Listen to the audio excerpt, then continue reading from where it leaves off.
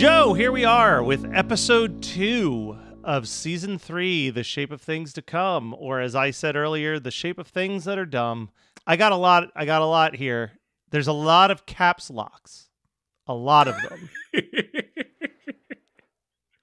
And I'm going to read my last one. The look on your face is like, how do I self-edit? Yeah. Let me read the last thing that I wrote. This was the last thing I wrote while I finished the episode. Okay. And I'm not going to scream it, but imagine that this is in caps locks and I'm screaming. Wonderful. And I said, what is with all of these anonymously evil adults for no fucking reason?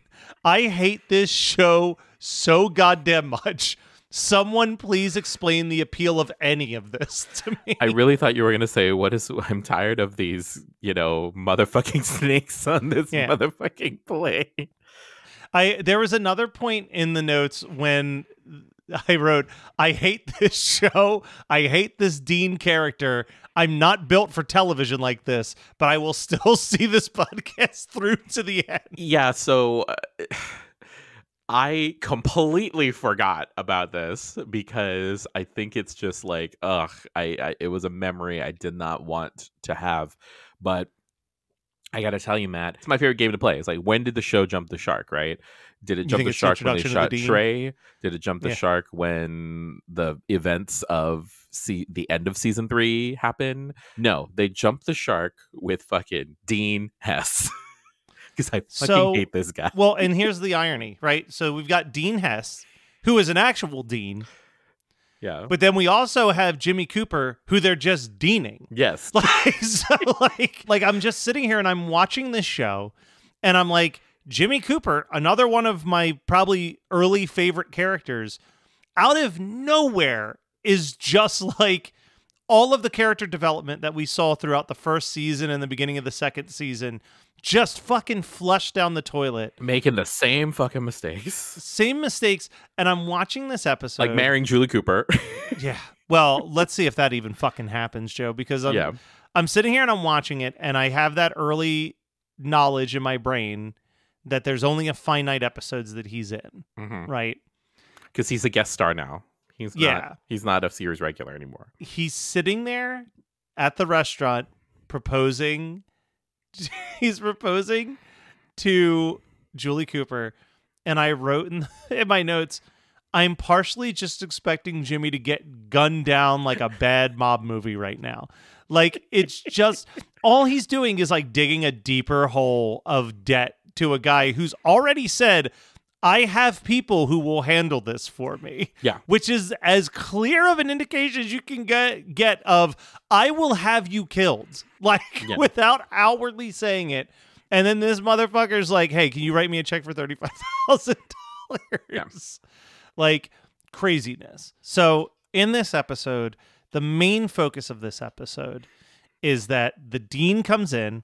He's going to determine if Ryan and Marissa get to attend school. First of all, I love Eric Mabius, who plays Dean Hess. Eric Mabius, because I'm also a huge Ugly Betty fan, and I feel like there's a lot of crossover at this time because Alan Dale, who played Caleb, he's dead and now on Ugly Betty. He's on but like, I need to look at when Ugly Betty started because Eric Mabius is like the main guy who plays Alan Dale's son on Ugly Betty. So I wonder what Alan Dale did in between. What other nefarious patriarch of a rich family he played in between Ugly Betty. Every once in a while I have to ask you for a spoiler for just the sake of forward momentum. Sure. There are 23 more episodes left in this season. Is Dean Hess going to be there for all 23 of these goddamn episodes? Oh, fuck no. Okay, thank God. I was like, I may have to tap out. It was very it was like that moment when you remember something that you've repressed. He showed up on the screen. Well, first of all, Dr. Kim or whatever her fucking name is, the principal of the school. Yeah. She like, oh, and the dean of discipline, which like that sounds like a wrestling name. I want him to be that my sounds dean like of what they would discipline. refer. That's what they would refer. That is the nickname to a wrestler. Yeah. like in an 80s wrestling federation. Yes. A guy called like the Scholar. Yeah. The superintendent of SmackDown, the dean of discipline. Yeah, he walks in, he's banging a ruler in his hand, and he's got a graduation cap in there. And yeah, like Vince McMahon is just like, here he comes, the dean of discipline, the Scholar. And then school's out forever. And he's breaking a ruler over a wrestler's back, man. Let me tell you what, jabroni, I'm going to take it into detention right now. All right, so that's the whole thing going on. And what the dean decides is that Marissa is no longer welcome in this school and that Ryan can stay. The level of smug douchiness. Yes. With every scene with this guy. Yes. Every single sequence where he's just like, people don't like what. So I'm watching Abbott Elementary finally after everyone has told me to watch Abbott Elementary.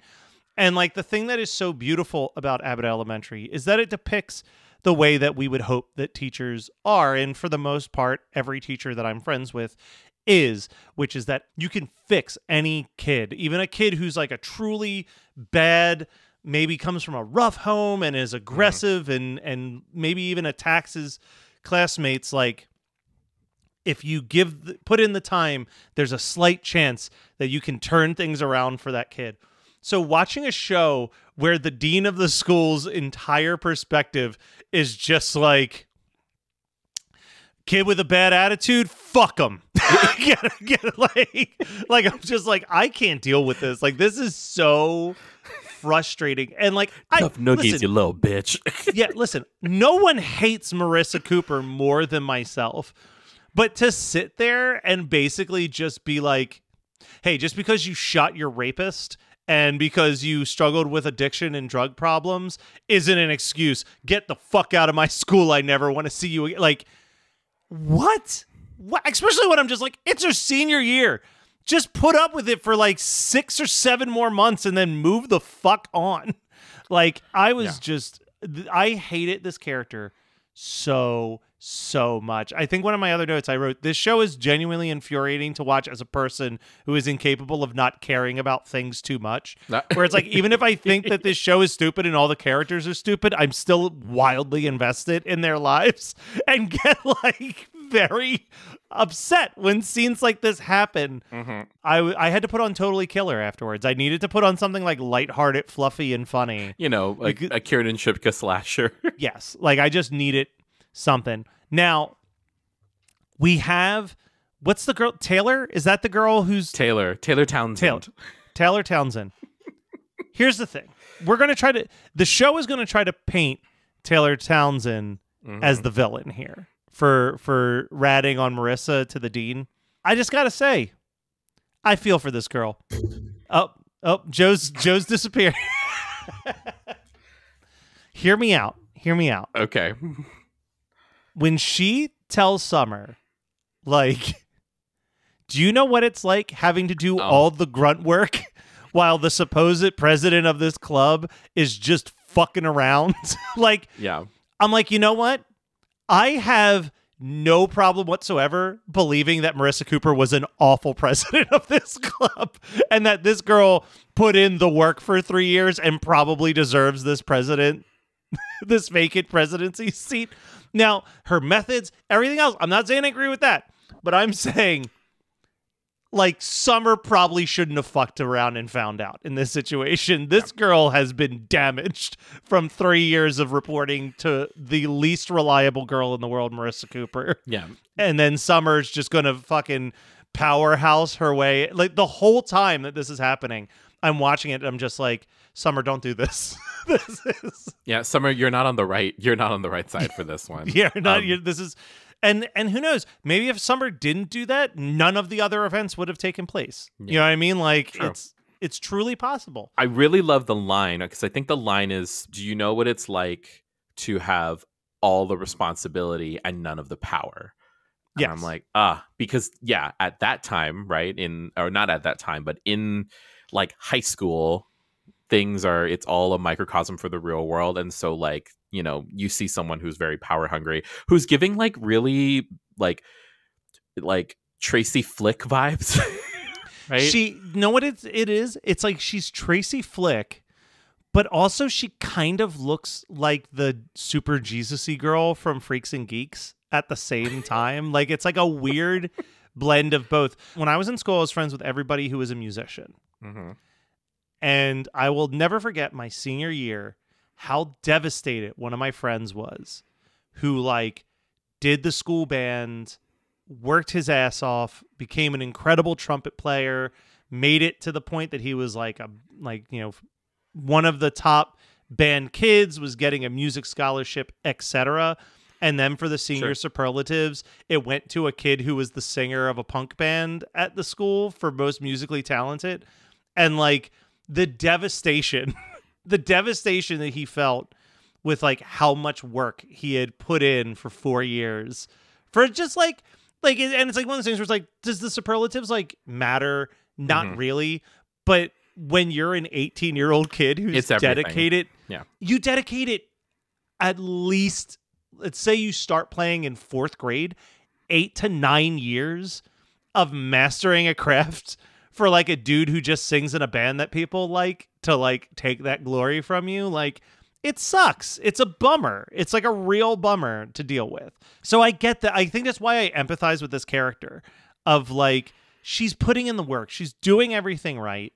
She doesn't complain for 3 years about the lack of leadership that she has to work with. Finally, there is a vacancy for her to be able to step up and take just a little bit of the credit for all of the work that she's done.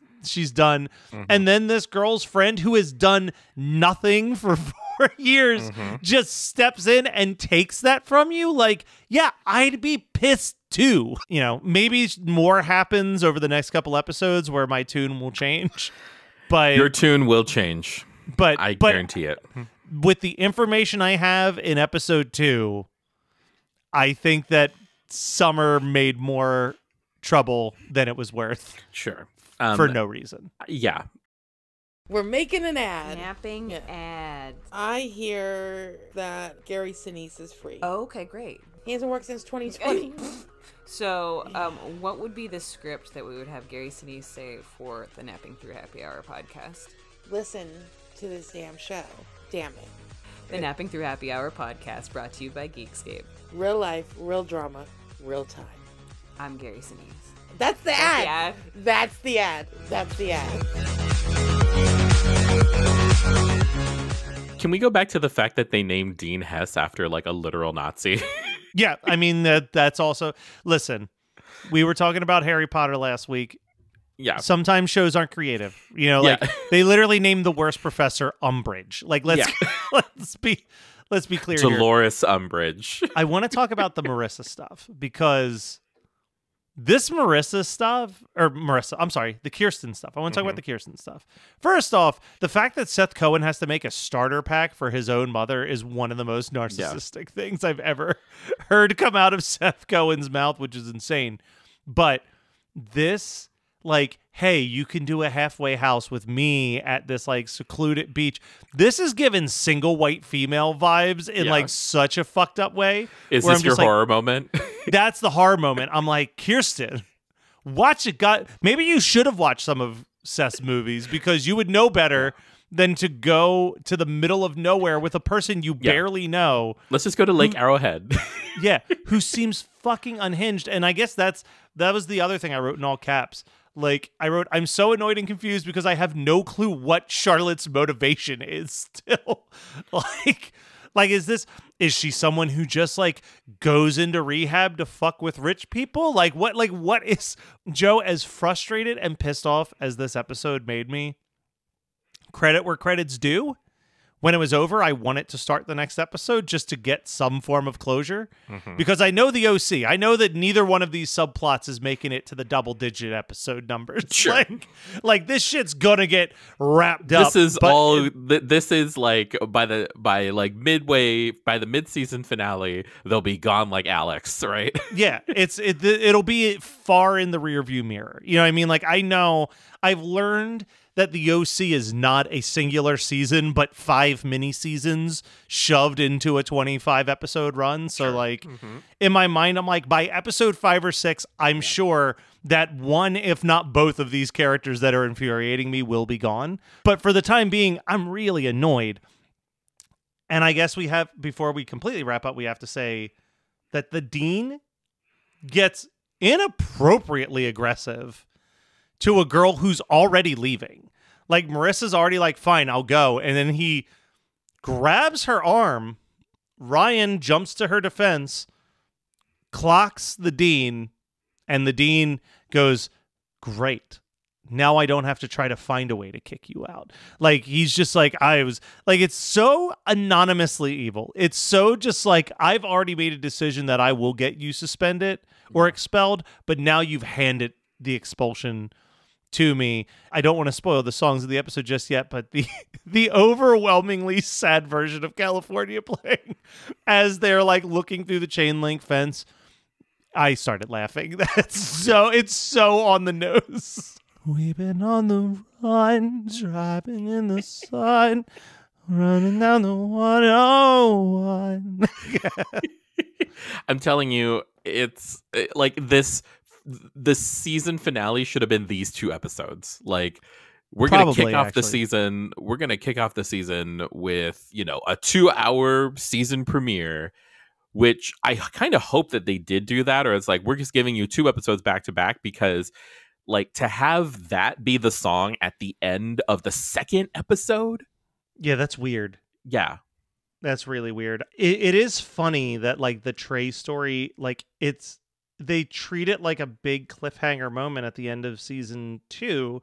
And like cliffhanger, it certainly was, but nope, they aired them as 2 separate episodes. First one on September 8th, second one on September 15th. But it's like, I feel like they only used the Trey episode as the season finale, and these is the season kickoff, just to make sure that their school time like linked up with the actual dates on the calendar. Like, because this ending feels more like I've got to wait 6 months to find out what happens next. Yeah. While like, I don't know, like I feel like by next week, we're already going to know like what's happening with, I would not be shocked if both of them are back in school by the time episode 4 is over. Like it's just like, I know the OC. They don't stretch these storylines out very long. You will. We'll see. We'll see what happens. All right, we'll see what. Or they go on the run, riding in the sun, driving down the 101. All right. So since we keep singing it, let's talk about the songs of the episode. We've got some pretty heavy hitters in this one. When they're going to get a stack of pre-registration pancakes, we hear Death Cab for Cutie's Soul Meets Body. Cobra Verde's Get the Party Started plays when Summer and Seth are walking around the carnival. When Seth and Summer are getting off of a carnival ride, Franz Ferdinand's Do You Want To is playing. And then, as we said, when Ryan and Marissa are both getting expelled, California 2000, the sad version by Phantom Planet, is playing. Joe, I want to ask you what the song of the episode is. I feel like I know what you're going to pick, and it's probably not the same as mine. I was torn between 2 songs. Mm-hmm. I'm going to pick the one that made me go, huh, which is Get This Party Started. Because you barely hear it. You barely hear it. And the cover itself is such like a sleepy, like, get this party started on a Saturday night. Like, it's so sleepy. But when I heard it, I was like, huh, interesting. For some reason, I thought you were going to go with Sad California. I already made this promise. Every time Death Cab shows up, it's going to be the song of the episode for me, because it just feels like the song that I think of when I think of the OC. And Soul Meets Body is definitely one of my favorite Death Cab songs. So I'm going to gonna give credit to that one on that. Now, Joe, as you know, when Ryan and Marissa were kicked out of school, it was all the talk. Every news, pop gossip article was written about it. It was a huge deal. Everyone remembers the day that they heard that Ryan and Marissa were kicked out. So I have to ask, what pop culture moment have you been getting caught up on? Joe, I'll start on this one.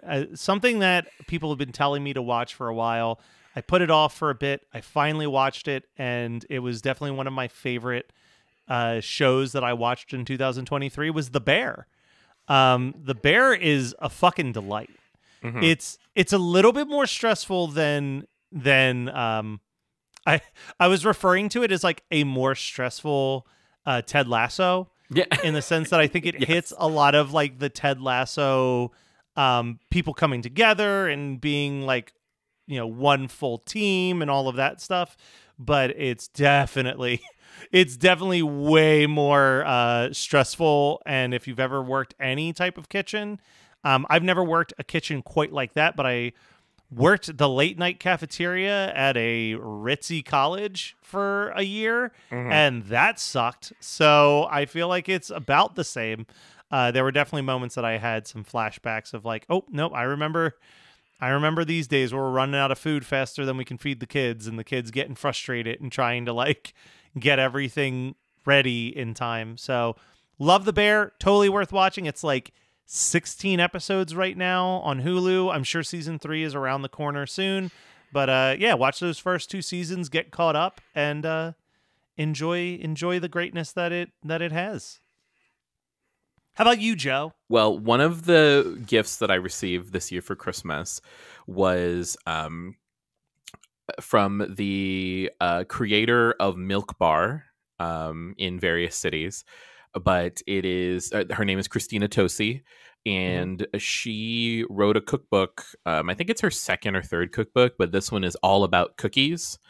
Okay. And like last year started kind of like my what I keep calling anxiety baking, like late at night, just like can't go to sleep, need to focus on something, and I love cookies, so I was like, I'll just make a bunch of cookies.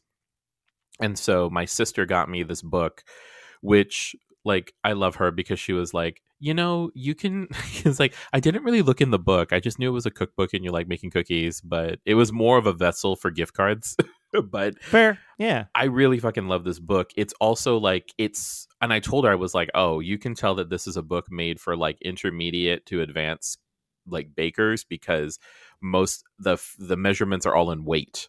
Like all of the measurements are by weight. For like sugar and flour. But I made one of the first cookies I made, or the first cookie that I made is a butterscotch pecan pudding cookie, which has all 3 of those things, and the pudding is like instant pudding powder, which gives, like, if the recipe did not explicitly say that it was going to feel like it feels underdone, but really what it is just moist and delicious, then I would have like put it in, I would have ruined them because I would have put it in the oven for a little bit longer. But man, those cookies were good. And it's that thing where you've nailed, like for me, I know I've nailed a cookie recipe really well when it feels like it's something that I could get at a bakery. Like I could have paid money for this, but I made it. All and right. So sure. That's it's sort of pop culture-y, but that is kind of what I'm obsessed with. And I'm about to make, probably by the time this episode airs, I will have made their cinnamon toast crunch marshmallow cookies. Oh, god damn. I know. We're starting 2024 off with type 2 diabetes. Hey, you know what? It's better than just the regular type 1, I guess. Yeah, not the Nick Jonas one, right? Yeah, aim for the stars. Well, Joe, I got a lot of questions. I don't know if I'm going to get a lot of answers, but I am still going to follow these white people problems to the very end to see if I get a couple of them.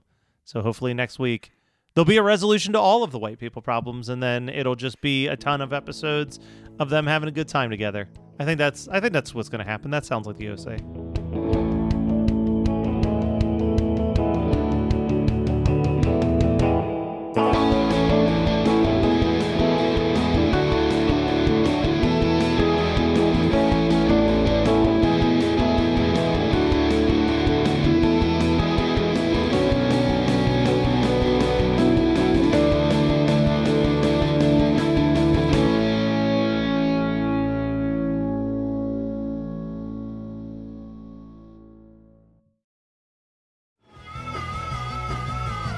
You're listening to the Geekscape Network.